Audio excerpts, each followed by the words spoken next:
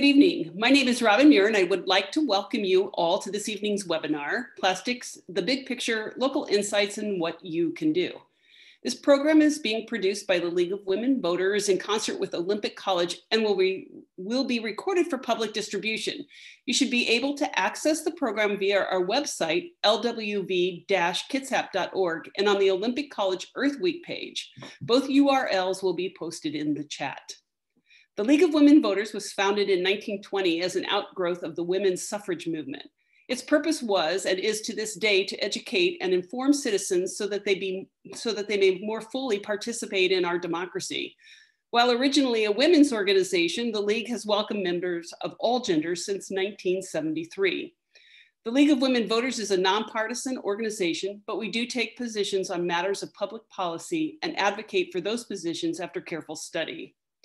Before we begin, I want to acknowledge that today, most of us are sitting on lands that were traditionally those of the Coast Salish peoples. Please consider for a moment that Native peoples that inhabited or used this place you call home. We are excited to partner with Olympic College to bring you this webinar. I'll turn the program over to Amy Lawrence now, who teaches biology and environmental studies at Olympic College. Hi, thank you, Robin. It is a pleasure to join all of you this evening and to work with the League of Women Voters on this important event.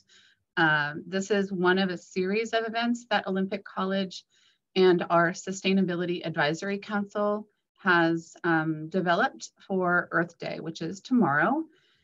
So we're on Wednesday of Earth Week now. We have a series of events continuing tomorrow and Friday, both Zoom virtual sessions like this on topics like sustainability at Olympic College and Elwha River restoration, which we work to study, as well as in-person nature walks at Illahee Preserve and the Rhododendron Preserve, and a work party at a local park.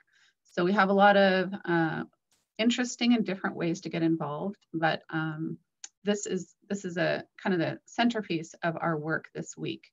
I'll be sharing more about how to get involved with those at the end of the program this evening with a link and a slide for you to look at. So thank you very much. Since 1950, plastic has exploded into our lives, impacting our world in ways that are big and small.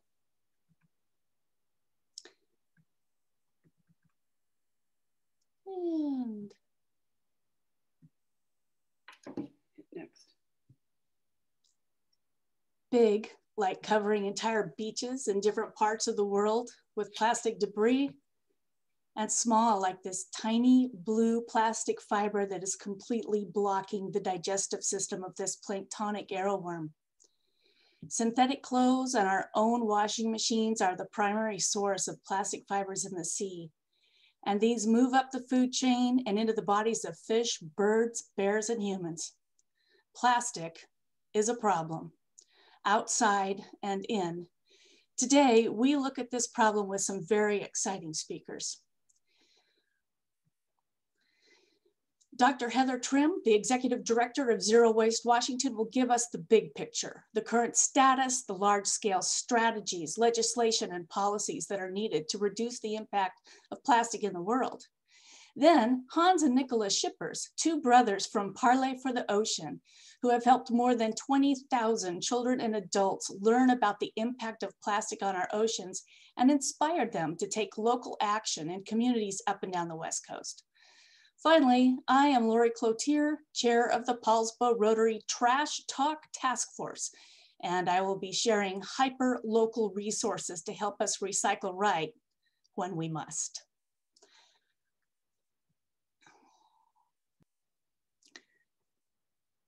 I'm excited to be introducing our first speaker, Dr. Heather Trim, Executive Director of Zero Waste Washington. Heather has more than 25 years of experience in environmental work ranging from zero waste to toxic chemicals and habitat issues. At Zero Waste Washington, her focus has been on reducing upstream sources of waste and addressing downstream impacts, getting toxic chemicals out of products, eliminating plastic pollution, and building on the organization's signature producer responsibility policy initiatives.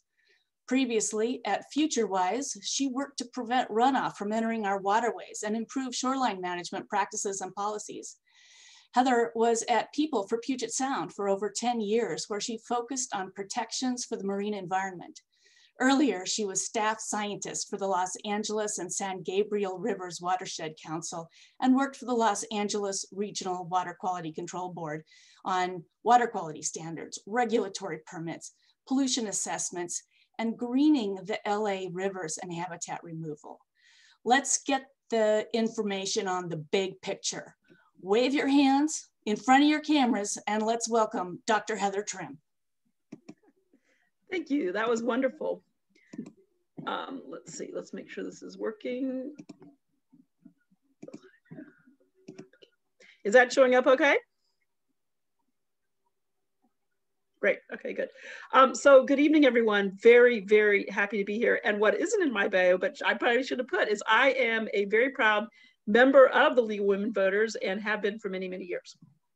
So to introduce our organization, we are a statewide nonprofit, Zero Waste Washington. Our goal is to make trash obsolete, and we have three main strategies. We primarily work to try to get laws passed at the city, the county, and the state level, as well as now a little bit at the federal level.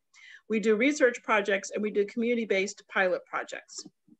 We have 7 focus areas. I'm not going to go into detail about all of these tonight, but I'm going to be primarily talking about the plastic pollution and the recycling components. But I want to draw your attention to the top left-hand corner.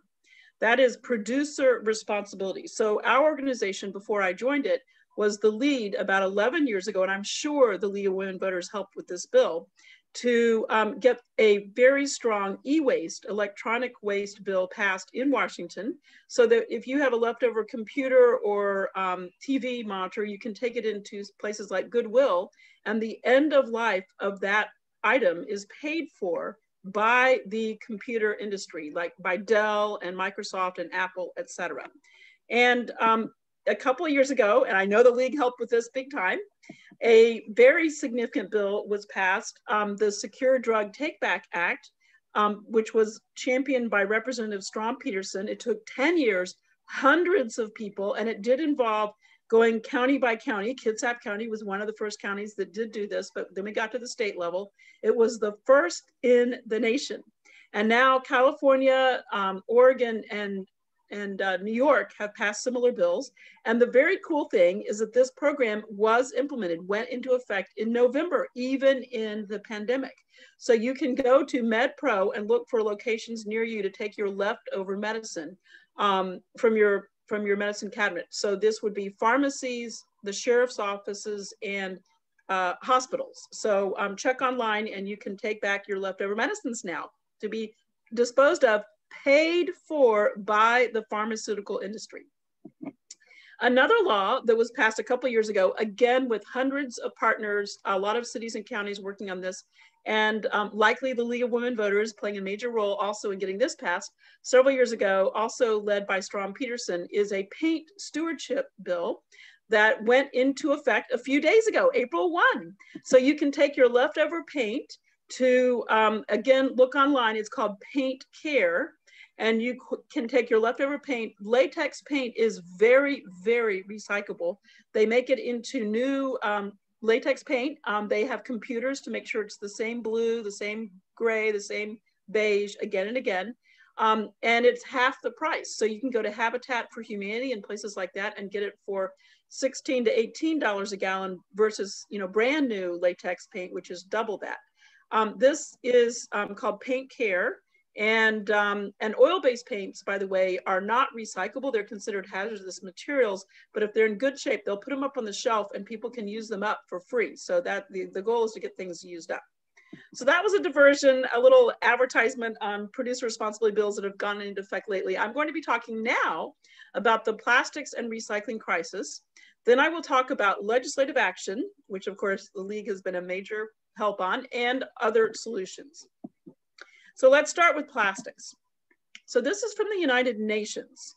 And this is stats based on the current amount of plastic that is going into our waterways around the entire world.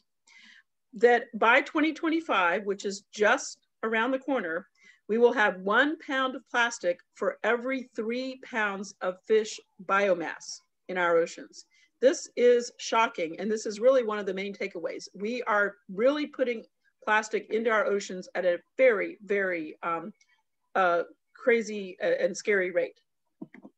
So as you all know, we kind of live in a plastics era. This is a graph showing from 1950 to 2015, the global production and use of plastic by sector. So the green is building and construction. And I lived in Southern California for a number of years. And the firefighters down there are very concerned because when homes burn, like when they have those big wildfires going through, and those kind of newer homes are burning in those areas, they are made of a lot of plastic. And when they burn, the toxic chemicals coming off are very, very bad. And they have certain cancers that are showing up as clusters in their industry. They've become very aware, the firefighting industry, about this. The blue at the bottom, that is packaging. And by the way, on this graph, note the recession shows up 2007 in the graph because it basically impacted all the plastic use around the world. And when they pull this graph out past 2020, I'm sure we'll see some interesting curves from the use of plastic, some going up and some going down, actually.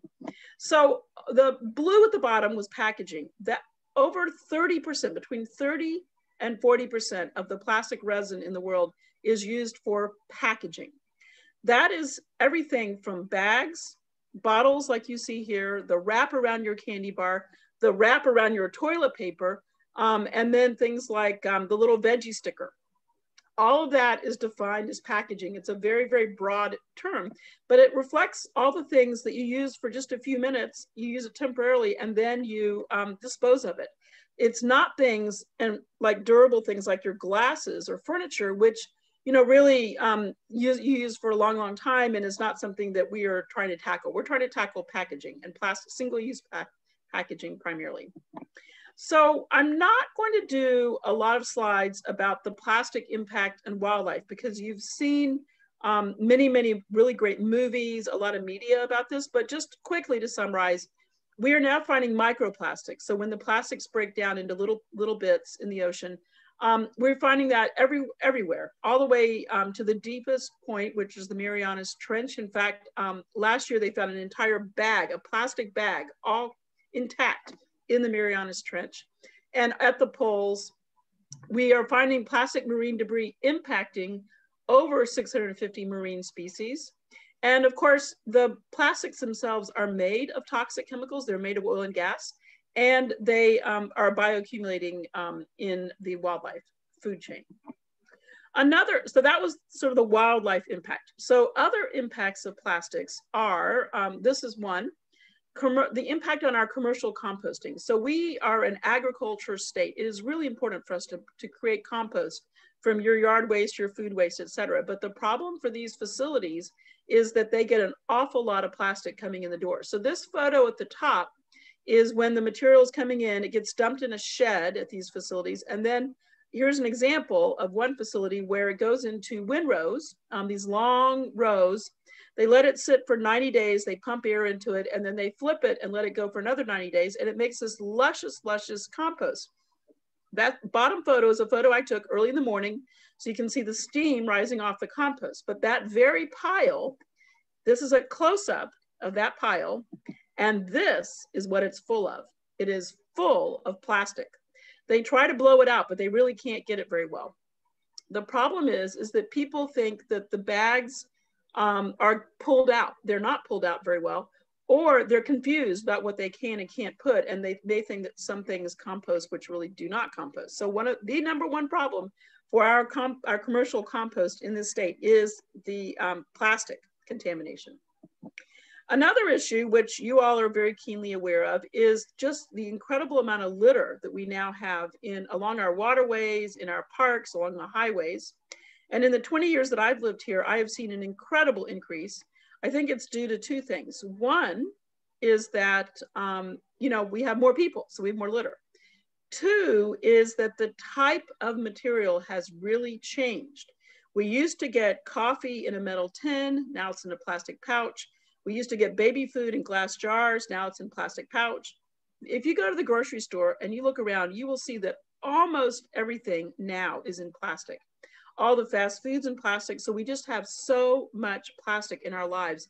And that litter is plastic, which won't break down. It breaks into pieces, but it won't break down. So that is contributing to this problem. And then related to that is that we have spent hundreds of millions of dollars to try to restore salmon here in the Pacific Northwest. And we put in green infrastructure, drainages, et cetera. And the problem is those are clogging, and it costs the local jurisdictions a lot of money to go in to clean out all the litter now that they didn't used to have to deal with. This is related to, you know, flooding, related to your home, and also, hang on 1 second, related to the features not functioning correctly. So if they're not functioning, they don't drain, they aren't going to drain properly, then that causes problems for the salmon habitat. So that was the plastics problem. Now let's talk about the recycling challenge.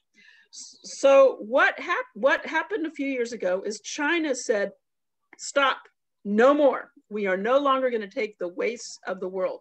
This was called China National Sword, and they then have now renamed it China Blue Sky. What was happening was up to 60% of the waste, and that means things like our scraps, our bales of recyclable materials, et cetera, were going to China in the Pacific Northwest. And really all around the world, people were sending their recyclables and scrap to China.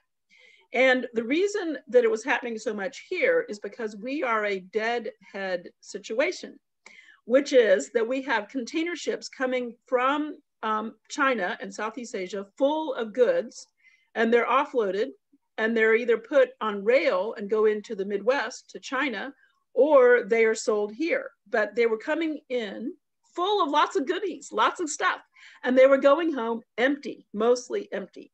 And so it became really a good deal to put your recyclables and your scrap into the container ships and send them to China. It was cheaper to send a bale to China by ship from Seattle than to go from Seattle to Portland, Oregon by truck. That is the dynamic. And that's kind of a shocking dynamic if you think about it, because you think about the greenhouse gases and you think about what it really should cost to do that. So it was going to China, and China basically said, no more. There were 24 different commodities, and they said that the standard was going to have to be 0.03% contamination in the bale. They upped it to 0.05. That is not a typo. That is less than 1% contamination in a bale. And our rates of contamination were 9 to 11%. So this is really, really different. They said less than 1, and our contamination was 9 to 11%. Oh, sorry, wait, I missaid that. 11 to 20% contamination, meaning that if you had a bale of plastic water bottles or plastic bottles, it might have metal or glass or the wrong plastics or food waste or paper in there, 20%, up 11 to 20% of that.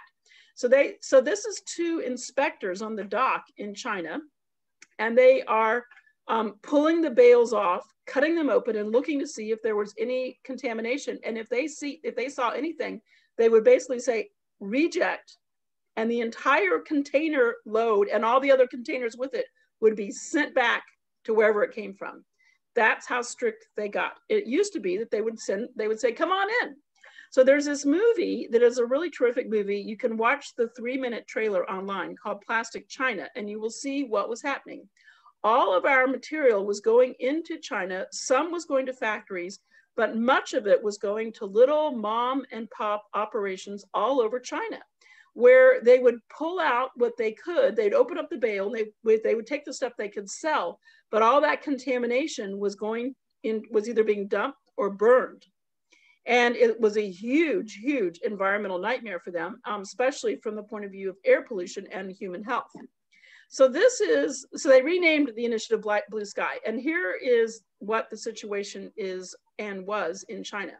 This is from 2015.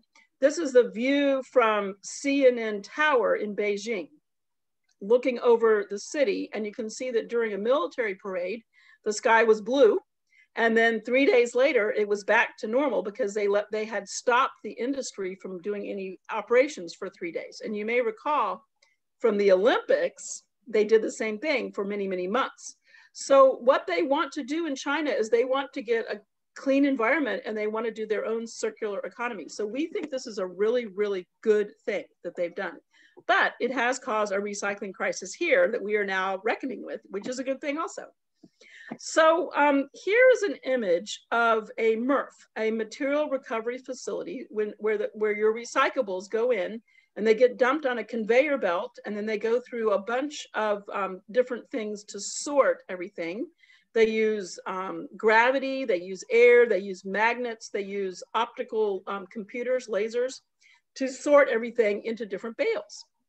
And by the way, we do an annual tour of MRF. So if you want to sign up for one of our tours, obviously with the pandemic, we're not, but we will get back to it as soon as the pandemic's over. It is really interesting to go and look at a MRF, do a tour. So the thing is, though, that the MRFs, the material recovery facilities, are designed mainly to separate flat things like paper and cardboard from round things like bottles and jugs. And that's kind of the fundamental principle within the facility. And what we have done, though, and this is also kind of a good thing, is when the trucks are coming around to pick up your recyclables, they then periodically crush everything, and they are trying to get as much stuff in the truck. They get 30% more material in the truck if they crush everything.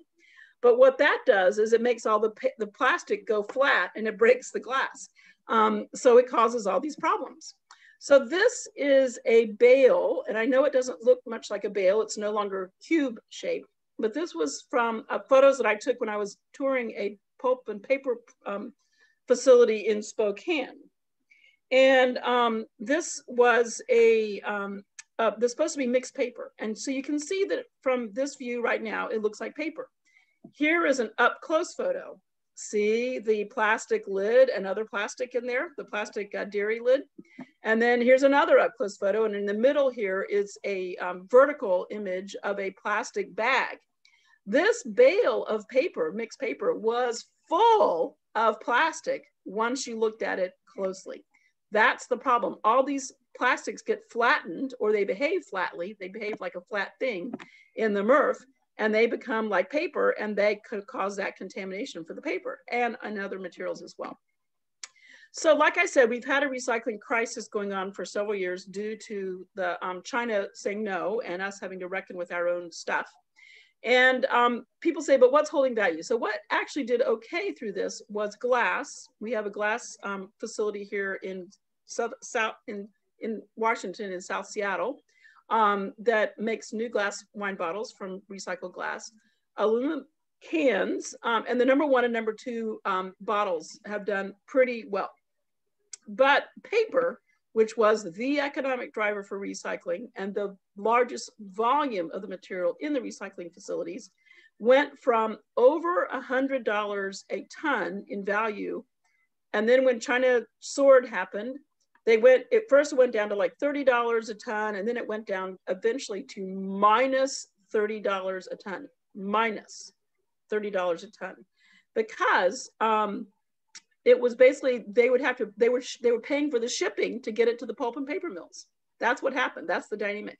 Now, paper has rebounded a bit, and things do go up and down a bit. So things are a little better now than they were, but that caused a huge challenge for the recycling facilities, because that was kind of their economic driver, was the paper and these other things as well.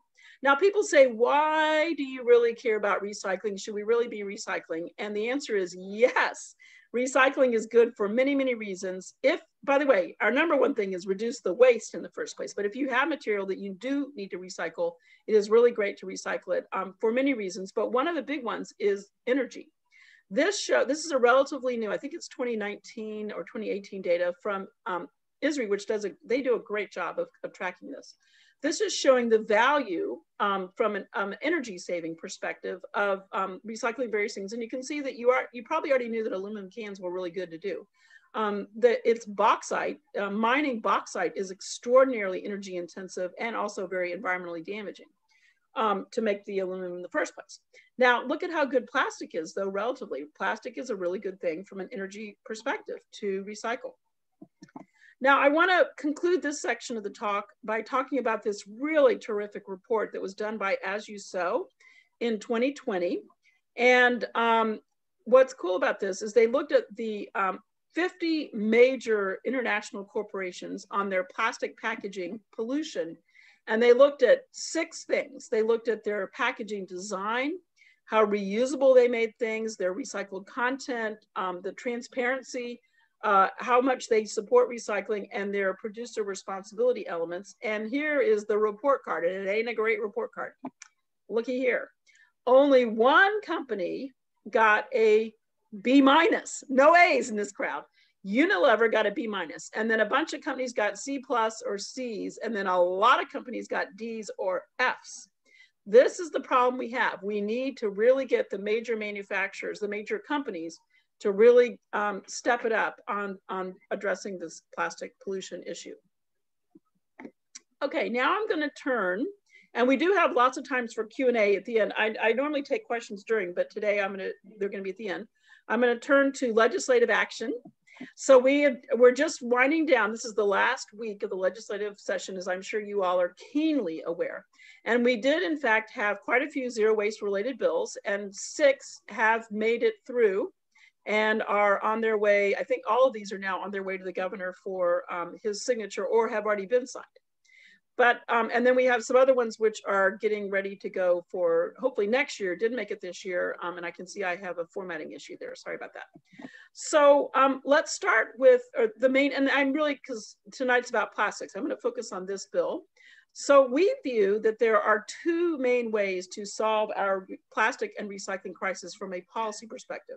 One is reduce the use of unnecessary plastics in the first place. Bring your own bag, bring your own thermos.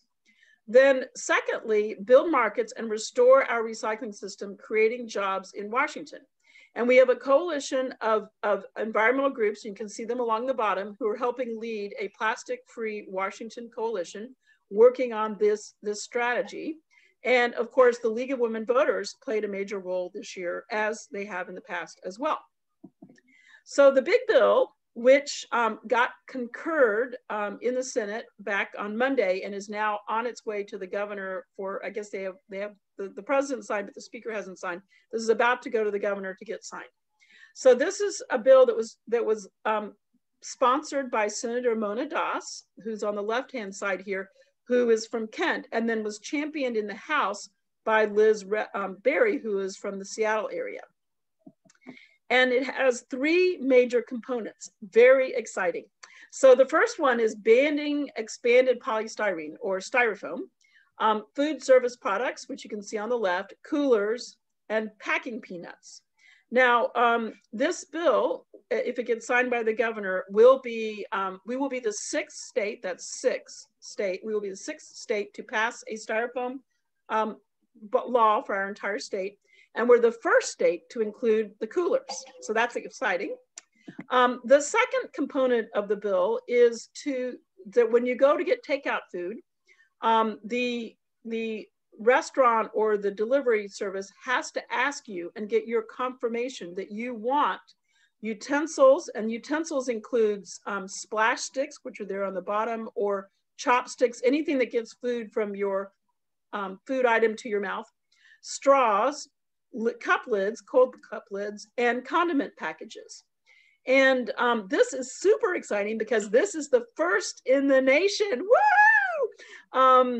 There's 5 states, I think, that have done straws, but we are the first in the nation to do this. And DoorDash is going to be included. So DoorDash and Grubhub and all those third-party delivery services have, they're going to be included. Many of them have already converted to this across the US. DoorDash was holding out, but now DoorDash will have to do it in Washington State. My guess is they'll probably just go ahead and do it for the whole US. So this is very exciting. Very good way to reduce the plastic in the first place. Because like me, I'm sure you all have a drawer full of plastic forks at home. The last component of the bill is minimum recycled content for different things. So this first one is for plastic beverage containers. it is saying that by 2031, the major manufacturers of beverages, that's everything from water to soda, et cetera, have to have 50% recycled content, and that's displacing essentially virgin oil and gas. Now, the major manufacturers have already made big pledges. So like Coke and Pepsi and Nestle have already made big pledges, and Naked is already doing 100% recycled content in their bottles. Now, the next piece, and by the way, so this one is this bill, this component of the bill, we're second. California passed this in August, but we go a little further. We include dairy, milk, and alcohol. Now, this is the first in the nation, so super exciting. And in fact, I think first in the world, honestly. It is requiring recycled content in household cleaning products and personal care products. So this is things like laundry detergent and cleaning sprays and things like that. And then shampoos and conditioners and lotions. This is for 8-ounce bottles and jugs. A bottle and jug is defined as where the neck is narrower than the bottom of the item. So if it was, so you can see examples here. Then the next thing, the last thing, is that it also requires recycled content for garbage bags.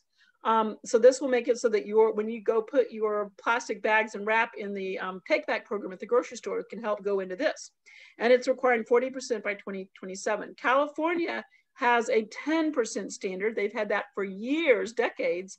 And now we're going further here in Washington. Very proud of that with all your help and all the partners' help. So I'm going to talk briefly about one other bill because it is related to plastics. And that is, even though it doesn't look like it here, when we all worked to get the bag bill passed last year, it included a recycled content mandate for the replacement of the plastic bag. So the thin plastic carry-home bag is going to be banned when it gets implemented. And that you're going to be allowed to get a paper bag or a thicker plastic carry-home bag with minimum recycled content requirements in those. Now, Rep. Rude is from, okay, great, thank you, 5 minutes. Terrific, okay, great. Rep. Rude, who's from Southern Washington, brought forward this bill. And at first we were like, I don't know, well, that may not be such a great bill.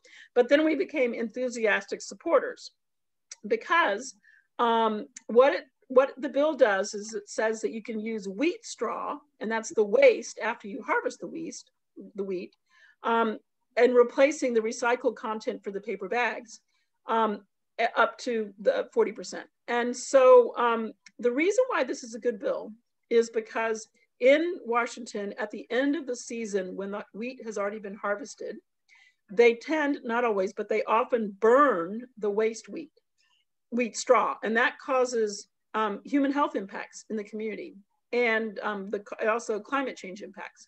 So there's an entrepreneur in Southern Washington who's developed a way to pulp this, to turn it into pulp so it can be made into paper bags. Partly, goes into paper bags. So we decided this was an okay bill, and we are happy that this is happening. Now let's look forward to next year really briefly, because I know I'm winding down here.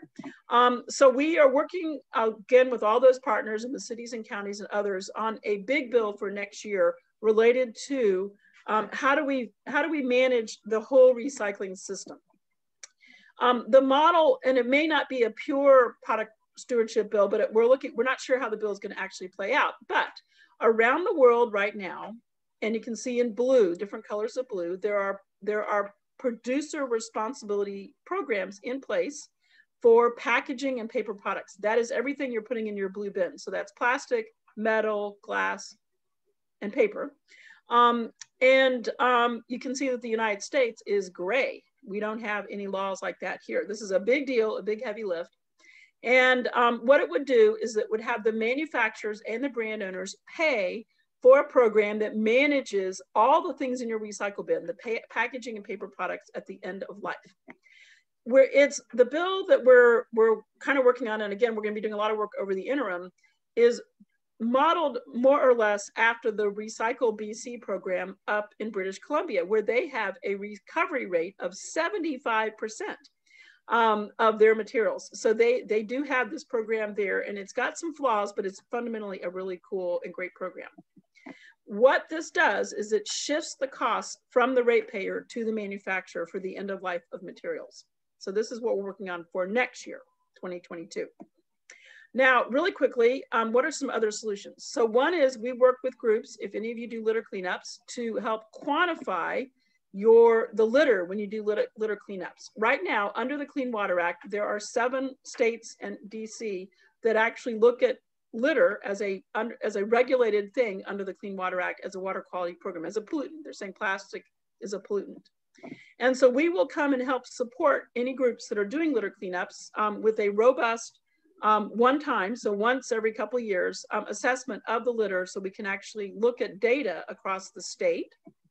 And then very excitingly, in October, the Department of Health for Washington State has changed the food code, the food safety code, so that you will be allowed legally to bring your own container for food and also bring your own container for beverages. Right now, it is actually illegal to bring your own container for food in Washington State. Most of the grocery stores and restaurants have kind of turned a blind eye. Of course, during the pandemic, everything has been a little bit crazy, but this will now make it legal. It won't go into effect till March 2022. And then I'm going to skip this last bit because we are, I'll go right to here since we're running out of time. So we subscribe to waste prevention and reduction as this hierarchy.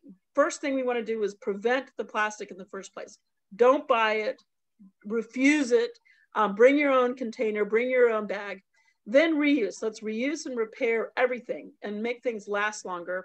And then recycling. We are very opposed to recovery because that's a code word for incineration, and we are definitely opposed to landfilling. So I will thank you and turn it back over.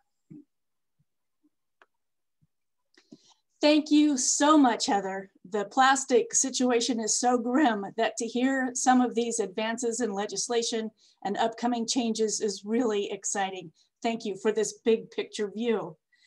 Now we are going to be switching over and hearing a little bit more about local action from our speakers, Hans and Nicholas Schippers. They are local brothers raised in Kingston. They share a love of surfing and a heartbreak at seeing remote beaches that they loved now covered in the debris of our addiction to plastic. Hans graduated from the University of Hawaii with a BA in environmental economics and political science. Older brother Nicholas took a degree from UW in environmental studies and a master's of public administration in environmental policy. Most recently, they banded together to teach children and adults on issues of plastic pollution. And in partnership with Sustainable Coastlines Hawaii, they refurbished a school bus and educated more than 20,000 students up and down the West Coast. They've been to countless communities and numerous countries. Today, they're working with Parley for the Oceans to help develop a youth program that uses their unique voices to inspire action and broaden their educational efforts to the world. Let's welcome 2 surfers with an important message, Hans and Nicholas Schippers. Cool. Well, thank you guys so much for having us. We're super stoked to get the opportunity to talk to a local group from Kitsap County where Nick and I were born and raised. And it's awesome to see the actions that are being taken in our hometown. Nick and I are currently working with an organization called Parley for the Oceans, and we can share our screen really quick so you guys can see this. Can everybody see this?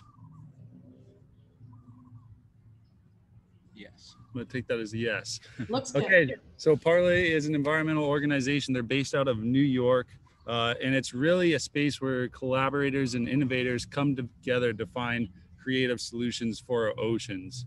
And what Nick and I do for Parley is pretty unique in the sense that we are highly focused on youth education and outreach. So our story started about two and a half years ago when we both graduated college. Nick was finishing up his master's and I was finishing my undergrad.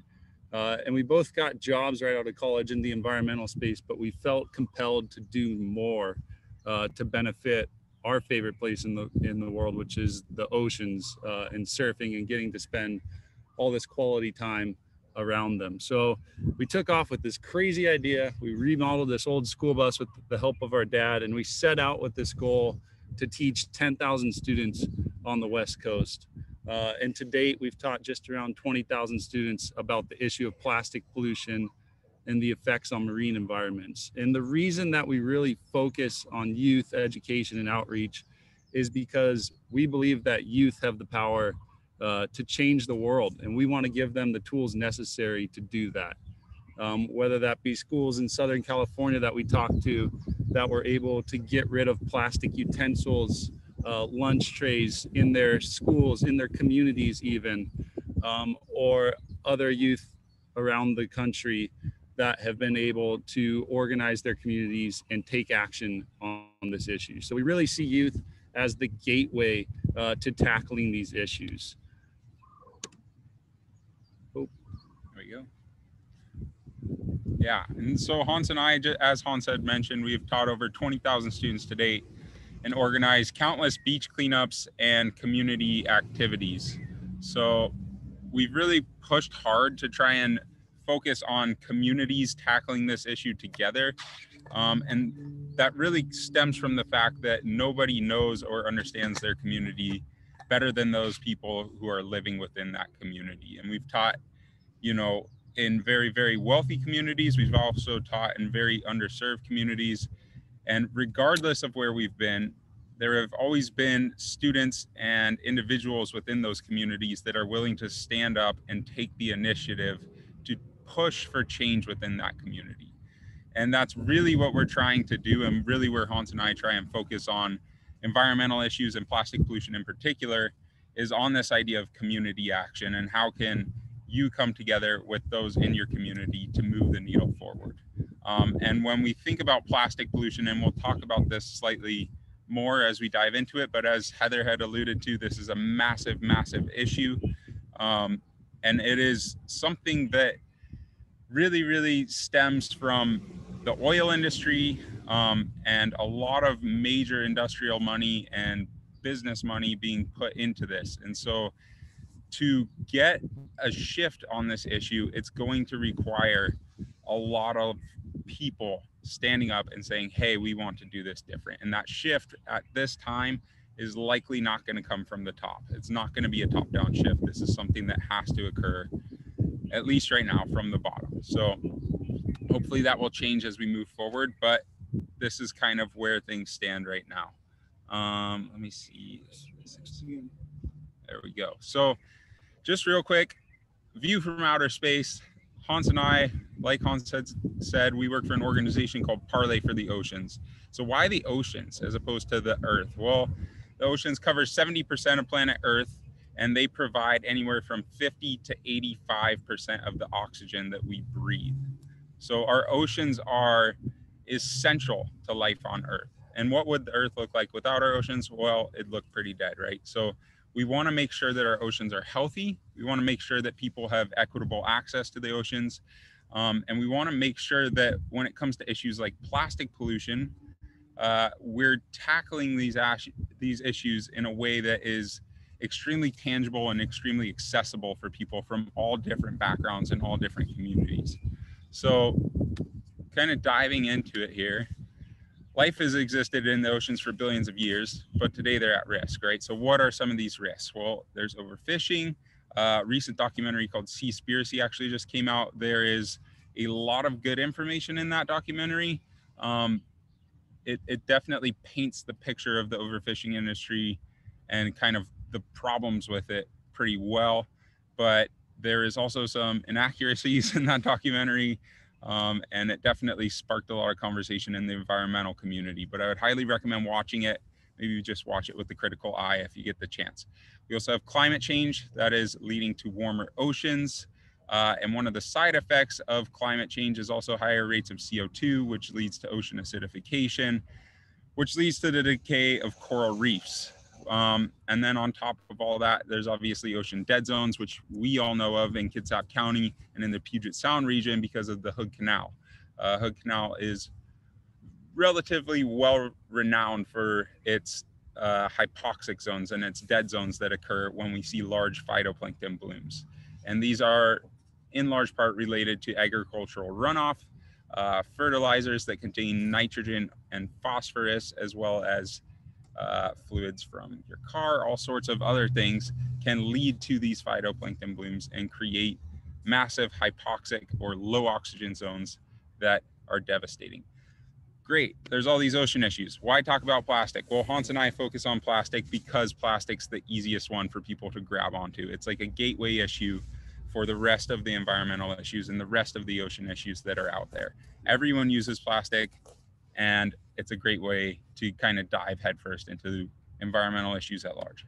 Yeah, so to Nick's point, obviously plastic is one of the most tangible issues that anybody around the world can wrap their heads around, because it's something that we interact with on a daily basis, whether it's parts of this computer that we're talking to you that are made out of plastic, utensils used on a daily basis, or other items that we're touching that are plastic. But this plastic pollution problem has become extremely bad over the years. This is a photo taken in Indonesia, and we're not going to talk too much about the context behind that.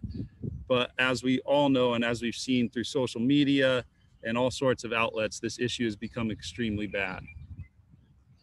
And to Heather's point, what she was talking about was the different types of plastic that you might recycle or use. And we like to think of it as the single-use plastics that you use on a day-to-day basis, and thinking about how we can reduce our use of those items, whether that be a plastic water bottle. Toothbrushes aren't single use, but it is a multi-use plastic item that ends up in our oceans. Lunch trays, styrofoam lunch trays, things like that. All these items are a lot of the items that we have seen on beaches all around the world. And it's something that we can all take part in taking action. A friend of ours that did a study likes to say that humans use these single-use plastics for an average of 15 minutes. So if you think about the use of that item and the effort put into it to produce it, it's not really worth the outcome of it ending up on our beaches. So definitely refuse single-use plastics wherever you can. And by 2050, there might be more plastic than fish in our oceans. Just a crazy stat to think about. Yeah, and it really all ties back to, you know, where is all this plastic coming from? And we start with the single-use plastic thing just because that is what people have the most control over directly. Obviously, this ties to plastic as a material in and of itself. And plastics are, you know, one of the highest growth places for the oil industry. And we could dive down an entire rabbit hole about the oil industry and how they are basically advocating and pushing extremely hard for us to think that recycling is a valid system and that it works well. As Heather was saying, we should recycle where we can, but the amount of plastic that we use and consume and produce is like astronomically higher than what we have in terms of recycling capacity, right? So I believe the latest figure we've been told was that the US has invested around, what is it, 200 billion? 200 billion. $200 billion into new plastics by 2025, and roughly only $1.8 billion, so less than $2 billion into new recycling infrastructure. So we're gonna have 200 parts new plastic and 2 parts new recycling. It's just simple math that doesn't really work out. I think that's pretty obvious, and there's some massive issues that need to be addressed there. But the way we address those issues, and this is what we want to dive into today, is through community action and through speaking up and slowly building that community action and doing the hard work to bring this up to the legislature and up to the policy level, like Heather was alluding to earlier. So like she had said, plastics break down and photodegrade into microplastics. We'll skip past that. Wait. Plastics break up. They don't break down. Break up. They don't break down. Animals ingest them, in particular seabirds are one of the worst ones that are ingesting it, and we end up ingesting it, right? So there was a study put out, I believe, by the World Wildlife Foundation that the average human is ingesting up to a credit card sized amount of plastic every week. And when you think about that, that's pretty scary, because we do not know all the underlying health effects that will be caused by this. And for us to go blindly for the next 60 to 80 years of our lives, pray to God Hans and I are around that much longer, without knowing what the heck we're ingesting and what the long-term impacts are of that are is a pretty scary thought. And so we need to change this industry, and we need to change the way that communities work to address the issue of plastic pollution. Yeah. So at Parley, and when we think about community action, at Parley, we like to use this acronym that's called AIR. And AIR stands for Avoid, Intercept, and Redesign. And this is really what we want to talk to you guys about today, is how we can implement this strategy within our communities. So it can be as simple as we think about single-use plastics as avoiding, or as Heather was saying, refusing single-use plastics and taking that individual action. Nick and I always say that individual action affected upon millions equals results. It really does add up for you to take individual action and lead by example, whether it's with your friends, your family, or within your community. But taking that a step further, how else can you avoid single-use plastic, right? We don't all have the luxury to bring a reusable item to the bulk store and fill it up with food. So, or even to have a reusable water bottle. Nick and I talked to a school in Oregon that wrote a grant to Hydro Flask and to get reusable water bottles because they couldn't afford them. So how can we make these reusable items that be the claim to refusing single-use plastic easy? So as we were saying, intercept is the next part in the AIR strategy that stands for the I. And what that means is to think about ways in our community, and Heather alluded to this earlier, but local action and local beach cleanups are an incredibly important way to start thinking about this plastic pollution problem. And it's not just about picking up trash and thinking that we did our part. It's about connecting community. Community is such a missing link today to solving any issue, whether that be environmental, political, or social. We're so disconnected from our communities around the world and caught up in our own streams of media. Our faces are in our phones. We have so much going on. It's hard to think about even taking the time to interact with your community. But beach cleanups can provide that service, whether it's 2 hours that your community comes together, gets out, cleans the beach. You see what type of plastic are ending up on our beaches. Free foods donated, live music, making it fun, and about families coming out and taking care of the place that they get to call home. That's an incredibly important way to think about solving this issue. Yeah. And then taking it a step further, what are big term solutions to intercepting plastic from our waterways? What are some upstream solutions, whether those are catchment systems that fall upstream to stop these debris from ever entering our oceans to begin with? So it gives a little stop motion. This was out in Hawaii on the east side of Oahu, where Sustainable Coastlines Hawaii, a group, hosts some of the biggest beach cleanups in the world. They get hundreds of people together, which is tough right now with COVID, obviously, but it makes it an incredibly fun and interactive experience for the community.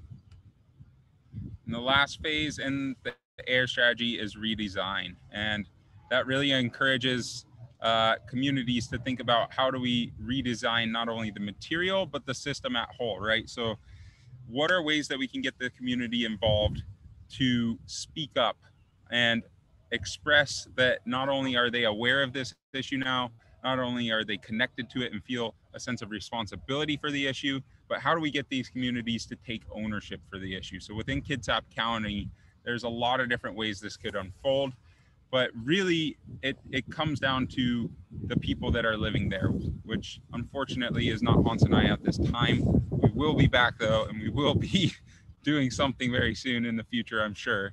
But who's there right now that can be on the ground every day helping to push for change, whether it's sitting in front of Albertsons on the corner of Hansville Highway, where Hans and I grew up, going to the grocery store and saying, hey, we're going to get rid of plastic bags. Here's how we're going to do it. It's so many little actions, and all it takes is one person standing up and getting their friends to be like, yeah, I kind of want to do that too.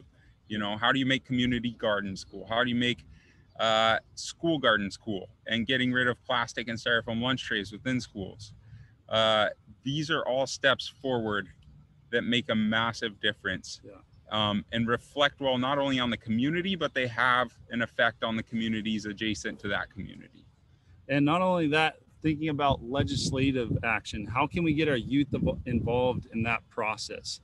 I really think that that moves the needle forward so much more than just the same voices showing up. And we saw that here when I was in school at the University of Hawaii. Bill 40 that got passed at a state level, one of the only reasons it was passed is because we had high schoolers and middle schoolers show up from all over the island to the state legislature and make their voice heard. And it scared the shit out of the politicians. It was an awesome way to move the needle forward on solving these issues. Yeah.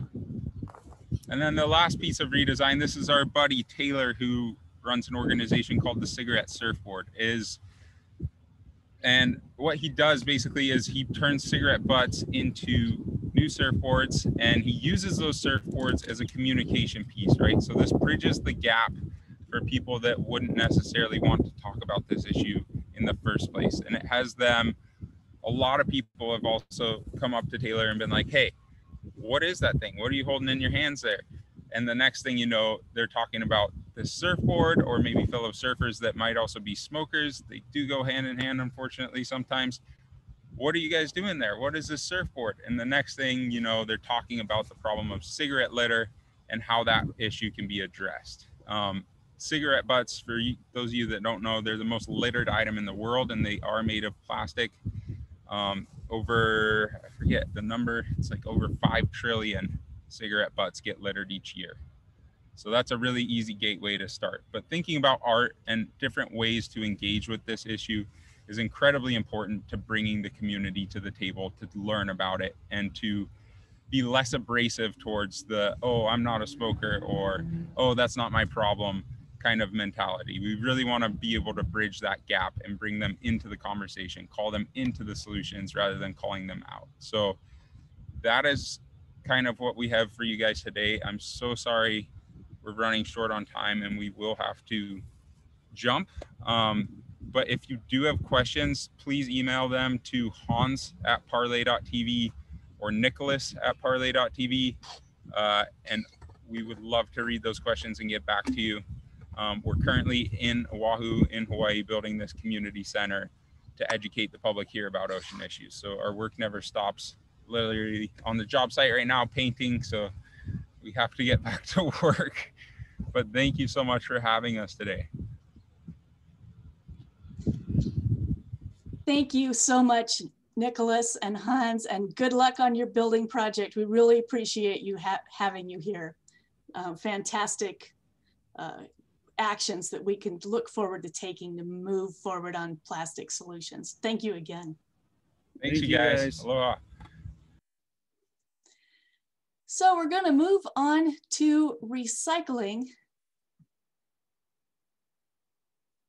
And after hearing from Heather and from Hans and Nicholas, it's pretty apparent that recycling is not going to be our primary way of dealing with the plastic problem. But what we want to do today is learn how to do it fast, learn how to do it right, and have enough energy left over to move forward on more significant actions. So let's take a look at 4 types of recycling that we can do in Kitsap County: our curbside and transfer stations, our retail take-back programs, special events and programs, and pay to recycle.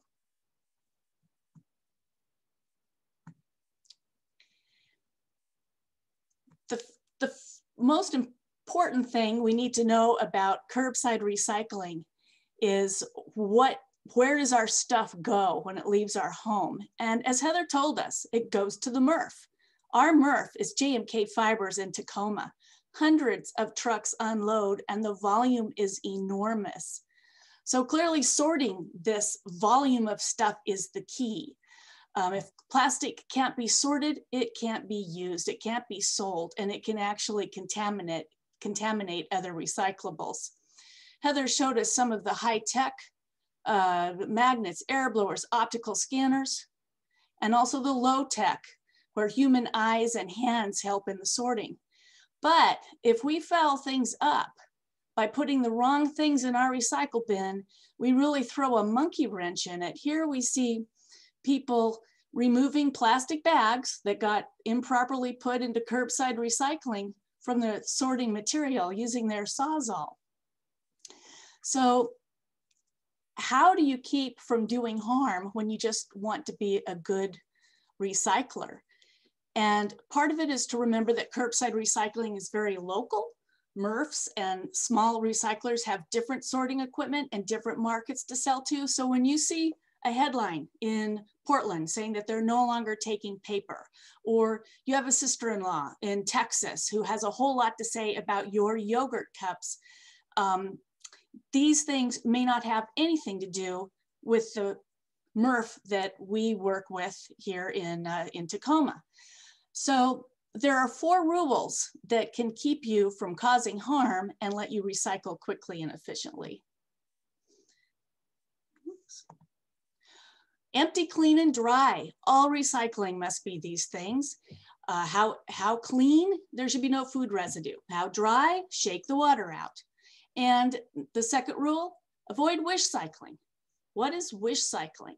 Well, that's when you really, really, really don't want to throw something into landfill. So you think, well, maybe somebody can do something with this. Here's an example of wish cycling. This big plastic bag, oh, it's hard to see it, huh? It's a little, it has plastic zippers, cloth, various kinds of plastic. It just seems a shame to be putting that into landfill. But to put it into recycling, it's just going to end up in landfill anyway, slow down their process, make it less efficient, make it harder to compete with virgin plastics when they're going to market and trying to sell their plastics. So wish cycling is something that we just need to not do. I'd like to take a little poll. Now, in front of you, you should see I have been guilty of wishful recycling. Now, please be honest, press true or false. And in just a minute here, we'll get our results. Give you 5 more seconds. So Robin, how do we do?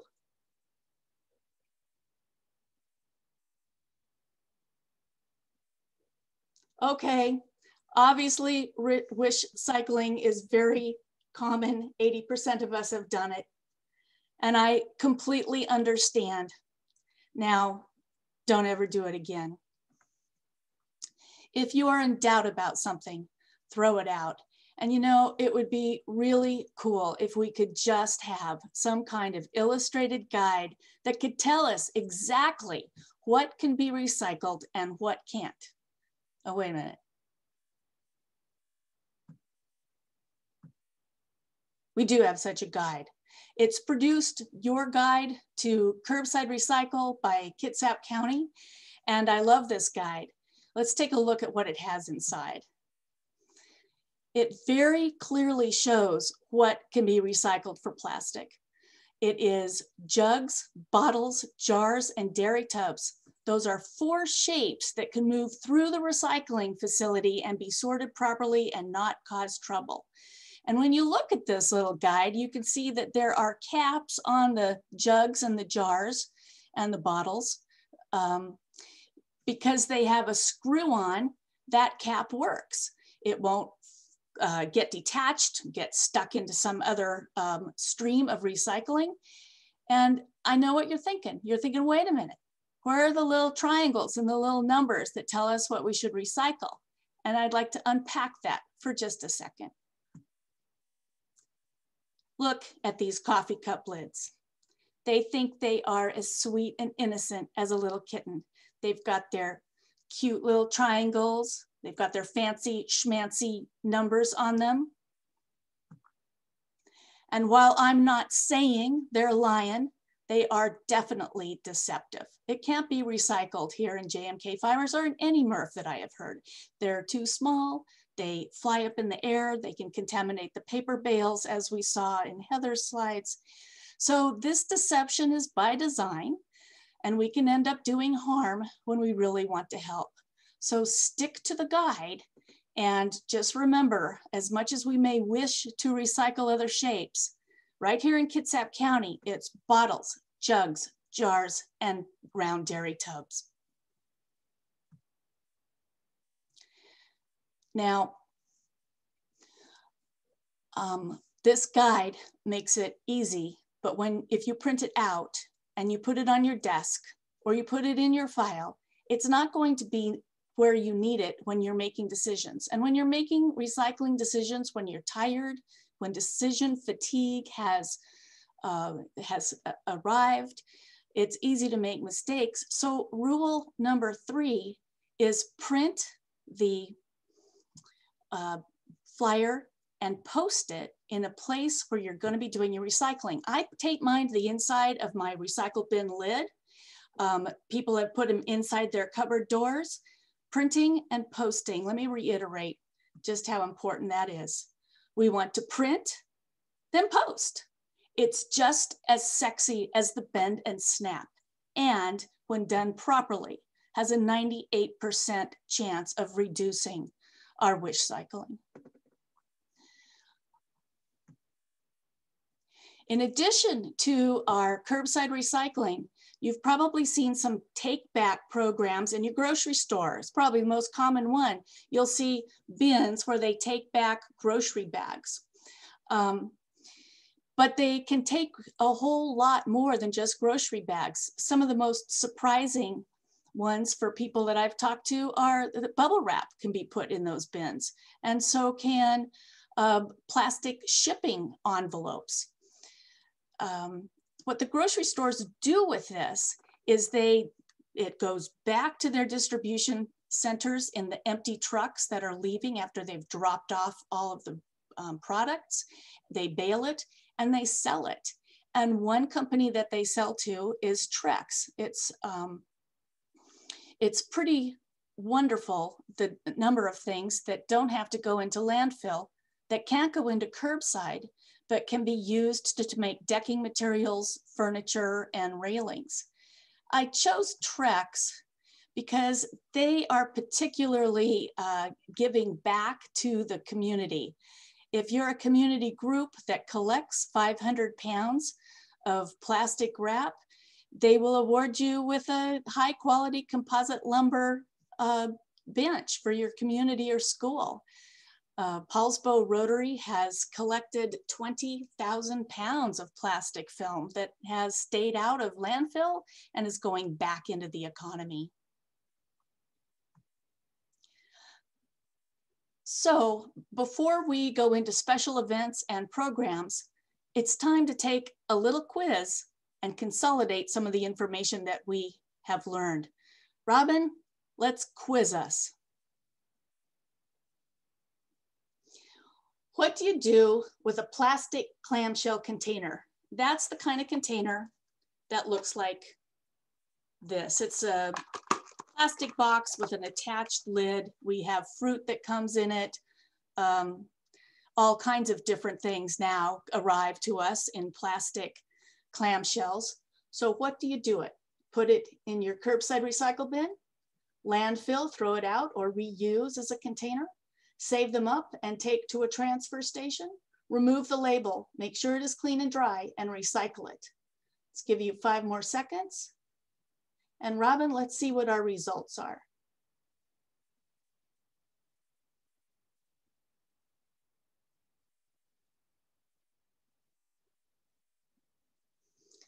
Put it in your curbside recycle bin. Well, we can't do that because it's not on that guide. Landfill, 89% of you said to throw it out or reuse it as a container. You are absolutely right.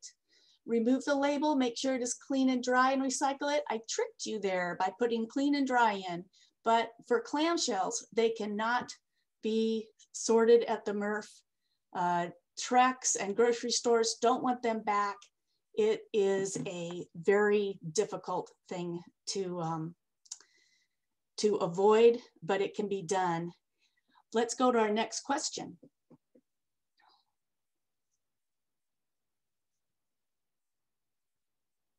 What do you do with a plastic mailer? Put it in your curbside recycle bin, landfill, throw it out, take it to a plastic bag collection bin at a grocery store.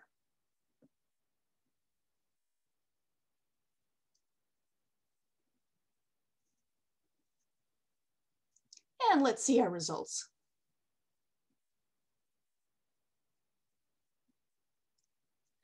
Okay, you guys are a great group. 90% chose the right answer, which is take it to a plastic bag collection bin at a grocery store. One thing that you cannot take, and we can go ahead and close that, Robin. One thing that we cannot take to that bin is when you get one of those paper envelopes that has bubble wrap on the inside, because that is a mix of both paper and plastic. The plastic would contaminate the paper and the paper would contaminate the plastic. And these are the most difficult kinds of things, and they have to go to landfill. So let's go on to special events and collections. We've got two great special events coming up.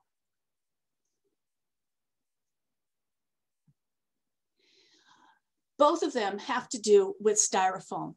So the Kitsap County is doing a styrofoam roundup, as is Bainbridge Zero Waste doing styrofoam and CD DVD collection.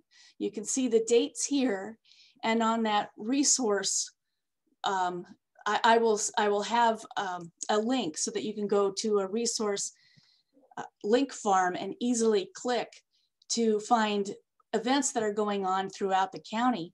Now, styrofoam is really evil, and it can't be compressed, so it fills up landfills quickly. We can't send it to curbside recycling, but we can store it. And I've had people say, well, I am in a tiny, tiny place. I don't have room to store it. But under beds, behind couches, we can get pretty creative when we need to. And just a couple tricks about knowing what really is styrofoam. Styrofoam is snappable. It's stiff. It often has little beads if you scratch it. Many of our food trays are snappable. And what it is not, and what I see a lot of when we help people to collect, is this soft foam that's very bendy. Also, foam like this, people will bring in. Styrofoam, like all other kinds of recycling, needs to be empty, clean, and dry. And I hope that you will consider saving your styrofoam and bringing it to Safeway in Port Orchard or Bay Hay and Feed at these dates coming up in June. Oh, one last thing on the styrofoam. The biggest contamination that we see is leaving on the tape and the labels. So please be sure to take those off. Finally, the fourth type of recycling we can do is pay for recycling. TerraCycle is a huge privately owned company that specializes in recycling hard to recycle stuff.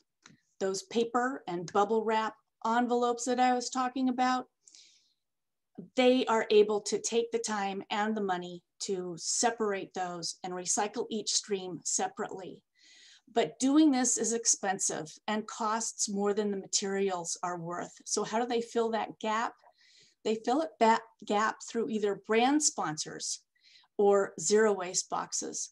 So the way the brand sponsors work, we've seen here in Kitsap County a year or so ago, REI and Subaru both were collecting like K-cups and coffee cups, coffee lids and straws, and snack wrappers. And they were doing that in partnership with TerraCycle. So their customers could come, deposit those items, and then it goes to TerraCycle, where it gets warehoused until they find a buyer for the end product that these materials are going to be turning into. And then they hire a third-party recycler who separates and shreds and does all the processing so that the materials can be used. A zero waste box is something that you can privately purchase. Let's say that you are really upset with all of the coffee bags. You can't give up your coffee. You can't find a way away from using those bags, and you really don't want to throw them away. You can buy a coffee bag TerraCycle zero waste box, And your postage is included in that. You fill that thing up, pop it in the mail, and it's wonderful, but it is expensive. And an 11 by 11 by 20-inch box is going to run you about $84. If you're doing more complicated recycling that is going to require more processing and more sorting and cleaning, those costs then go up. So TerraCycle is something I wanted you to know is an option out there. It's some other way that we can recycle outside of the normal 4. So this resource page here was put together by Poulsbo Rotary, the Trashy Task Force, to get these guides all put together in one place. So you can get your curbside recycling guide there, and you can get the Recycling Beyond the Bag from Trex Company. There are links to recycling events where you can be kept up to date on things like the styrofoam recycling. There's one coming up for wheels and tires at the end of April and the first day of May. So those links are all there. But a tool I really want to point out is that middle link in the page. What do I do with it? That is maintained by Kitsap County Department of Solid Waste.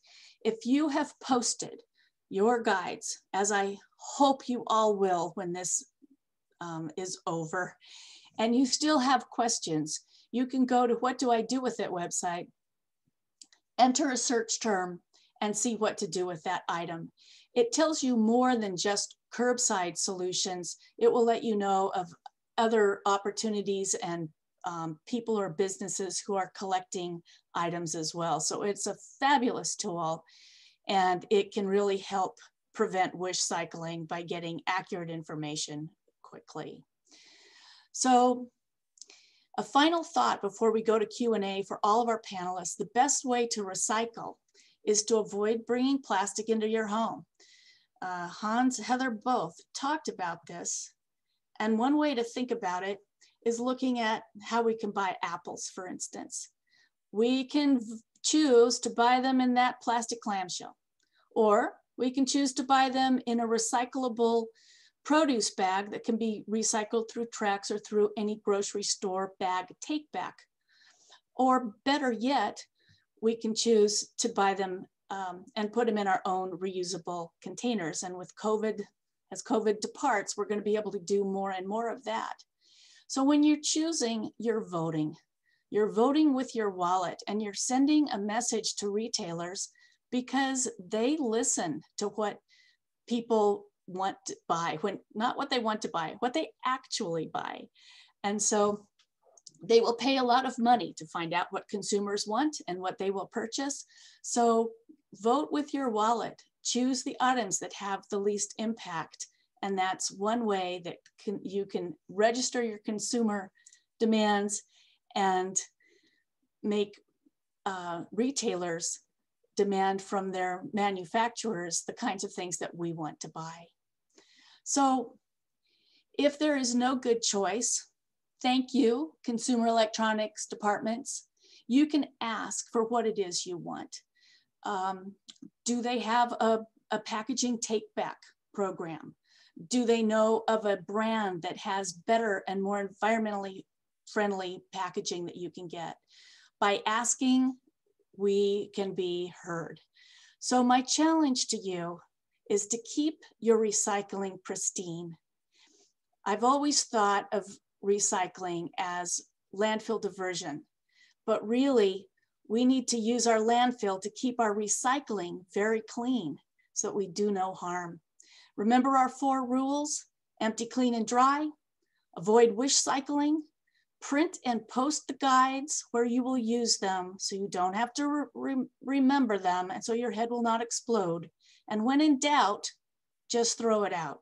Don't agonize, save your energy, and use it for some of the individual actions and legislative support that Heather and Hans have talked about. So I'd like to open this up to questions now. Robin, do we have any questions? Okay, there we go. Yes, we have several, as a matter of fact. The first one was, what happens to the pill bottles that are turned in? Heather, would you like to take that? Because I do not know the answer. You know, I'm glad someone asked that question, because I was asking the same question myself.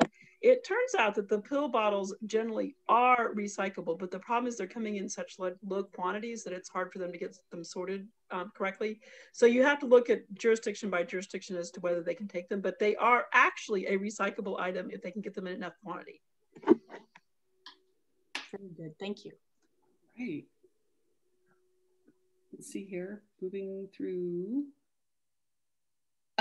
This question, are these minimum recycled content post-consumer, are these minimum recycled content post-consumer content, and should manufacturers have made the pledges, but they say there's not enough plastic collected back to meet these minimum recycled requirements? If so, yes. Why aren't they using just, why aren't they supporting a bottle bill? Got it. Yes. Okay. So that was 3 questions in one. Let me take them yes. one by one.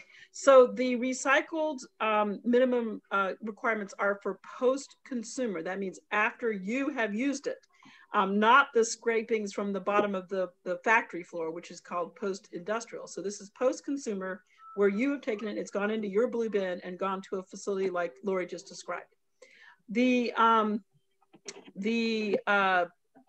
was the second question there?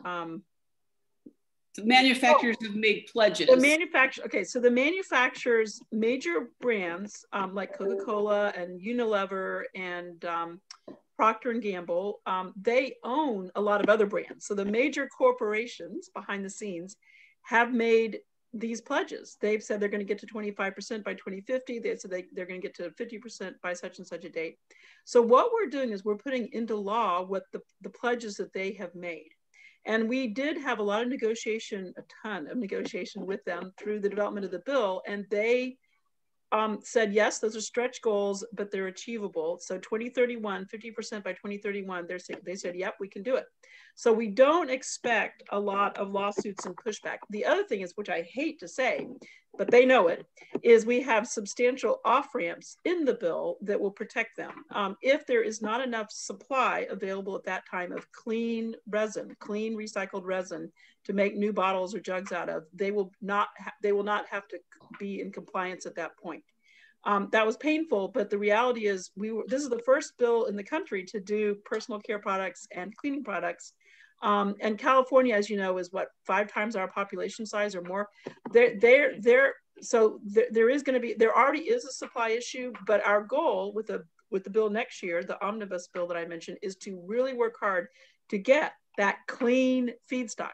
Basically what Lori just said was right on. We need clean feedstock so we can actually recycle into new materials. Now, we really want to have less of it in the first place. So just to hammer that message, we want to not have it. Don't get a water bottle, bring your own. But if you are going to recycle, make sure it's clean, because we need the clean feedstock, and we need to clean up our recycling system. Did I get all 3 questions answered? I believe so, yes. Next one. When we have products that contain the recycled materials, how many more times can it be recycled again? You want to do that, Laura, or you want me to do it? I don't know that one either. Okay. Let's have you do that. All right, so let's start with metal. So aluminum cans can be made into new cans, no problem. It's just energy. And by the way, the energy is a lot less than if you are creating a brand new can from the ore. So metal can go to metal without any degradation. Glass can go to glass without any degradation. But when you go paper to paper or plastic to plastic, you do shorten the length. So in paper, the long fibers become shorter and shorter over time, and you do need to add some virgin material in there to be able to make the high grade papers. That's why they go to lower and lower grade papers as they recycle, which is great because they're reusing, and then ultimately, hopefully, is going to compost, going back into the soil. The plastic is the same thing. So as you recycle it, you're heating it up and you're degrading the polymers, and they need to be a certain length for the different properties that they have, the different types that they are. So there is a need, most of the time, not entirely, to add virgin material. PET, which is the #1, plastic bottles, the #1 in your recycling system, that actually is the easiest to take to a new plastic bottle or a fiber without having to do the virgin in there as much. So it does depend on the plastic, but there is degradation that occurs as you go through the recycling process. Okay, this is a little different question. In Suquamish, they'll be doing a community trash cleanup, and they want to know how they can link up with the litter analysis project that you discussed earlier. Cool. Okay, well, please email me afterwards, and I'll put my email in the chat. We would love to support groups who want to do that. So I will go ahead and put my email into the chat right now. That would be awesome. Yes. Here's a question from Anne. She wonders if any of the speakers could give a few examples of things that they do in their own lives to help cut down on their plastic pollution or plastic use. Well, Lori, why don't you go first? Okay. Well, one of my favorite switches has been getting rid of my laundry detergent jugs and switching to I just get it in the mail. It's in a recyclable paper envelope, and there's no plastic involved whatsoever. I saw that somebody had submitted that in our chat. I'm using, I can't remember my brand, but there are several. I found the one that costs the least, and it does a great job on my clothes. So I think it's called Earth True. It starts with Earth. So that is one way. The other way, of course, was finding a way to build the habit that I would have my reusable bags with me when I actually went to the store. I had more trouble teaching myself to acquire that habit. I tried different ways. And finally, I found that I needed to put them, not in my trunk, but in the passenger side of my car. I needed to put them over my purse. And that way there was no way I could leave without my bags. So it's an example of how when we want to change a habit, just stopping, paying attention to it, coming up with different solutions and choosing the best of those solutions is something we're all going to have to do, and we're fully capable of doing it. Sometimes it's just a matter of paying attention. Heather, do you have any cool? I could add other examples, but the main thing I'll say is that I have a toxics background. So I am like really not happy with plastic from the point of view of the migration of the toxic chemicals in plastic into your food and beverage. So as much as possible, I try to avoid, and we all try to avoid, I say family, friends, everyone, you all, using things where you have plastic in contact with food, especially hot food, especially hot, greasy food. Don't ever microwave in plastic, and try to shift everything to inert things like metal and like glass and ceramic. So for example, I don't know if you can see it, but this is my water thermos and my glass straw. So no plastic here. And this is, you know, insulated. I love this, by the way. I'm not going to necessarily be a brand or whatever, but it's a wonderful double hulled metal thing that I use with ice water every day.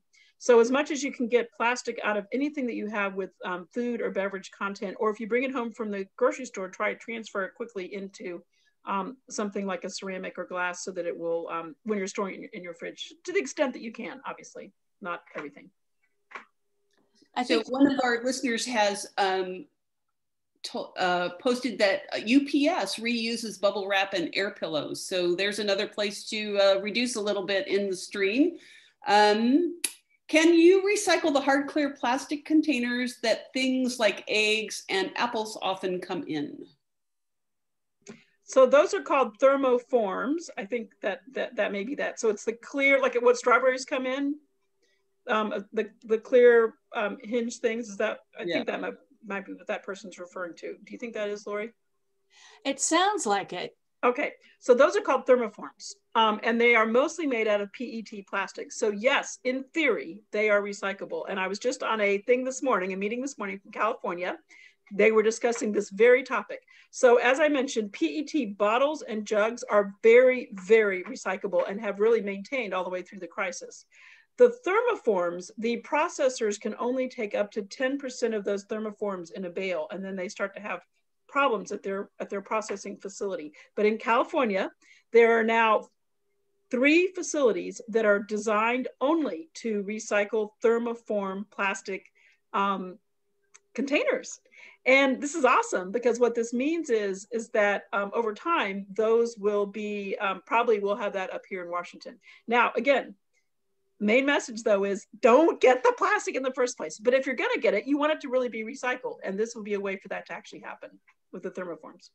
That's exciting, because I've been collecting thermoform and basic clamshell packaging in order to build an interactive children's plastic clamshell cavern of doom, because we're not there yet. So really try to avoid those clamshells. We need to send a message to our retailers that yes, they're stackable.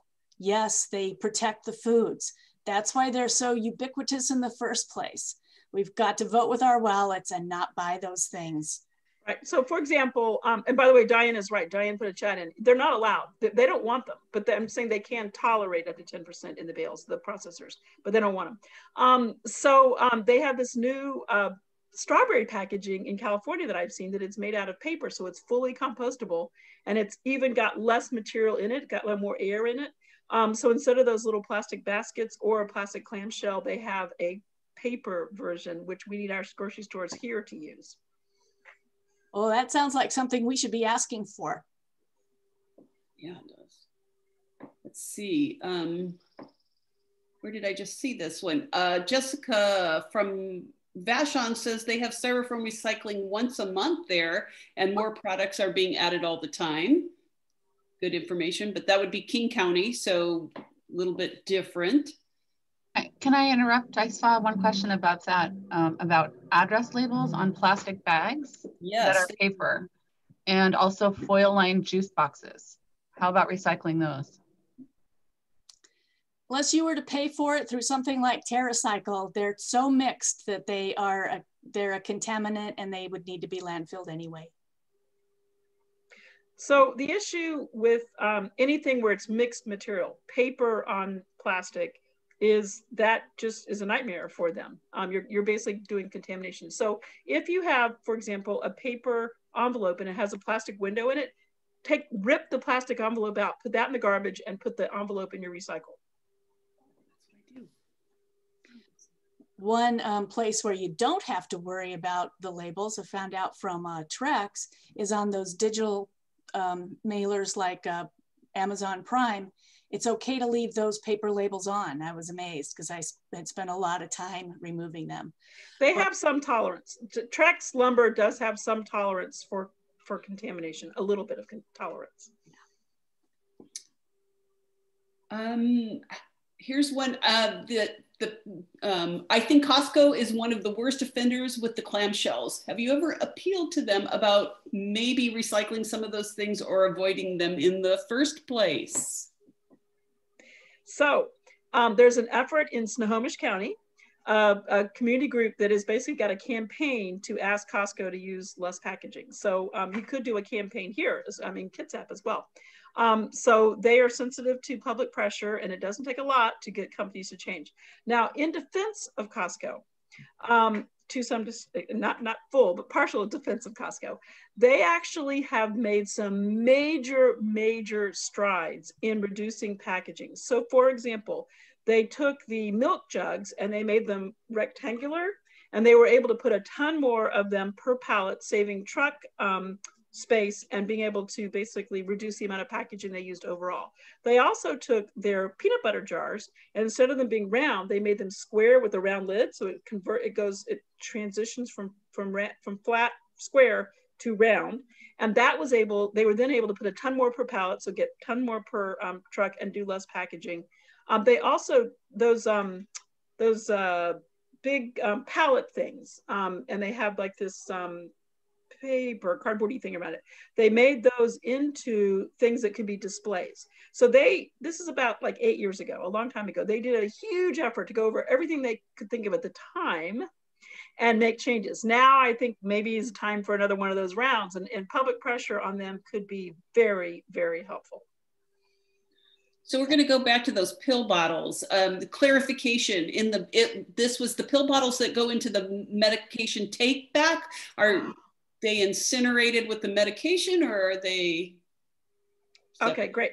Okay, so on the drug take back program, which I mentioned, which you all should completely take advantage of, it started in November. You can take your medication and put it in these blue kiosks that kind of look like a post box. They do allow you to put everything in there, including the packaging, so the boxes or the pill boxes and things like that.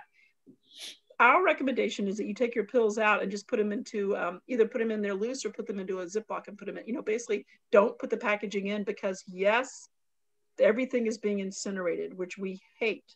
It's going to a very high temperature incinerator in another state. And when the legislation was passed, that was a huge, huge debate. But the problem is that right now the drug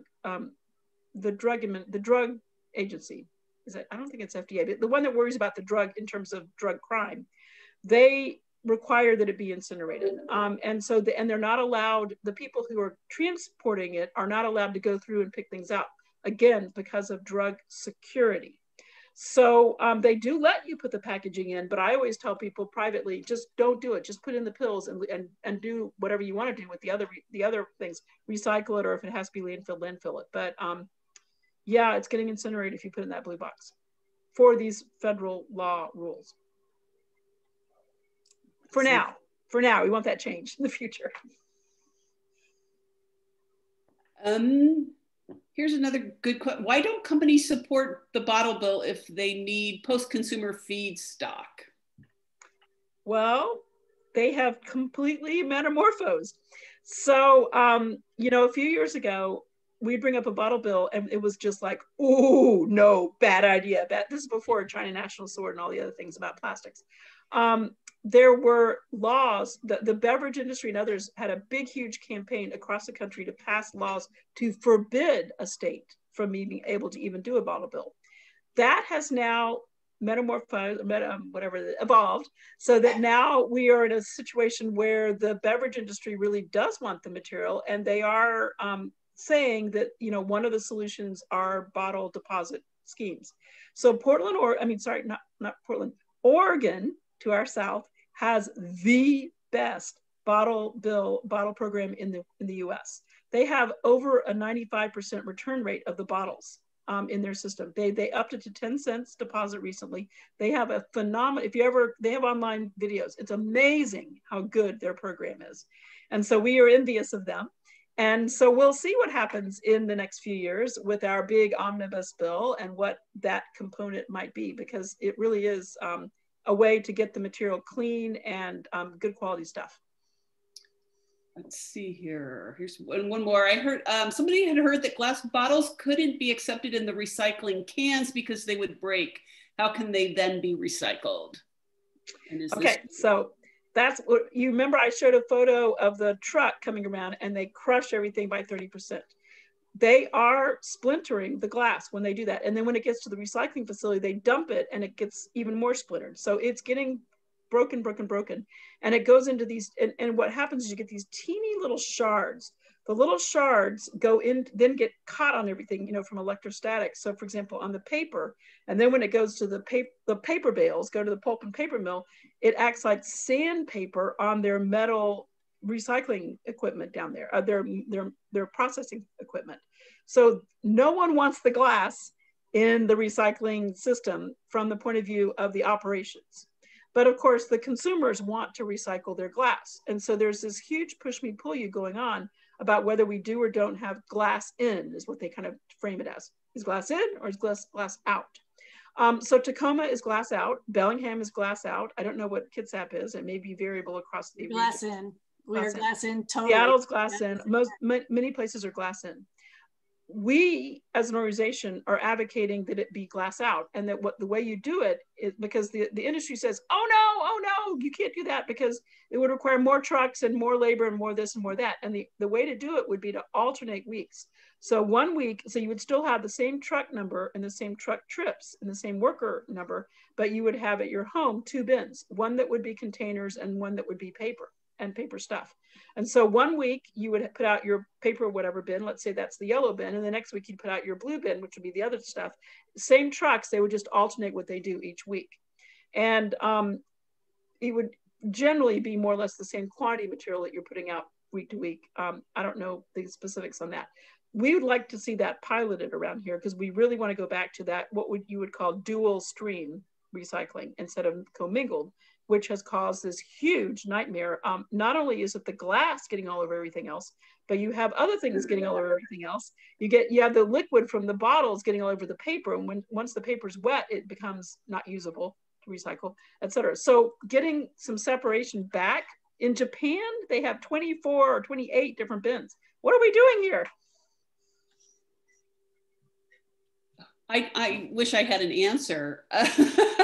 Here's another announcement. There's a beach cleanup Saturday at 10 in Indianola, so if you're probably some other locations too. And let's see here, one last one. I think this is probably Lori's bailiwick. Are frozen vegetable and fish bags and cereal liner bags recyclable with plastic bags?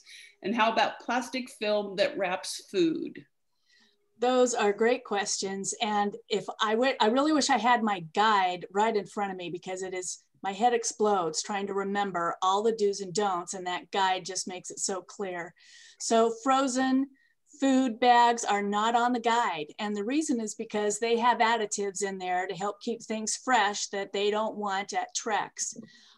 Things that wrap or touch meat or fish, they don't want. That also has additives, and it's also contaminated. And the cereal liners are actually on the guide. It's odd, you wouldn't expect it, because generally the rule with these kind of films is if you can stretch it with your thumb, it's probably the polyethylene that they want.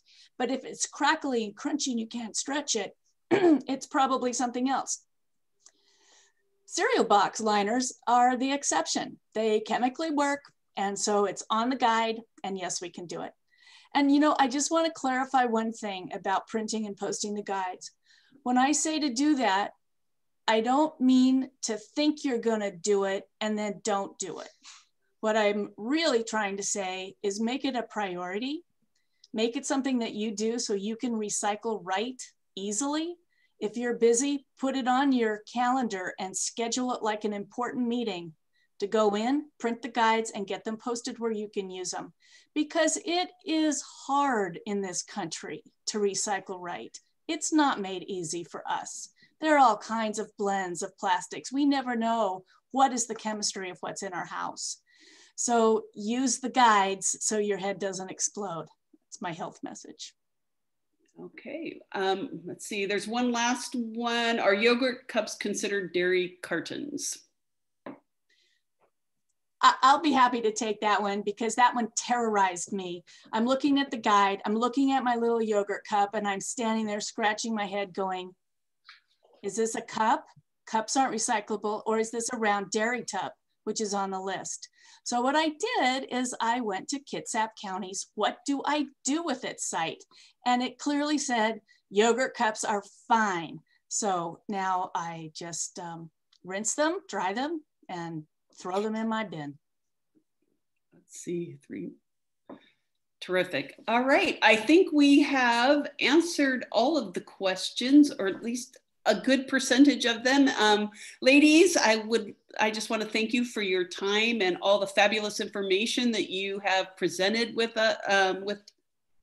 presented us today, along with the Schippers, who have obviously had to go back to work, but they're in Hawaii, so we only feel so bad for them. But honestly, this is so informative. Thank you so very much. We do appreciate it. And thank you, and thank you to everyone who's doing all your great things you're doing out there. And special thanks to the League and to Olympic College for hosting this fabulous forum. Thank you, everyone. Could I just make one last plug for some Earth Week events coming up still? In case you haven't had enough, mind-blowing information and experiences about Earth Day, let's do a little bit more. So here is a slide. Can you see my screen here? Yes. Yes, just showing the remaining events that we have going on this week. There will be an online event tomorrow at noon talking about what Olympic College is doing around sustainability. And then we have a wetland walk tomorrow at 2 o'clock at Illahee Preserve. And all of these can be found on the Olympic College website. If you just Google Earth Week at OC, you'll find it. And then on Friday, the 23rd, we have a sunrise bird walk at Big Tree Trail, which is at the Rhododendron Preserve on the way to Seebeck, if any of you are familiar with that, as well as another work party. So thank you for allowing me to share those with you. And thank you to everyone for being here tonight.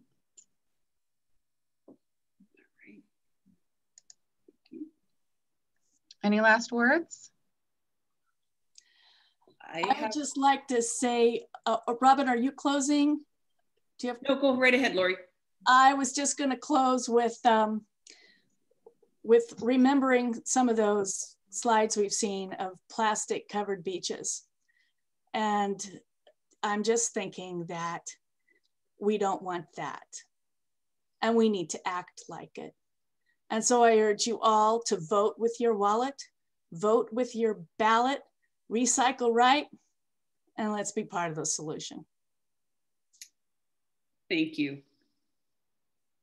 All right, I believe that concludes our presentation for this evening. Thank you so much, all of you. Good night.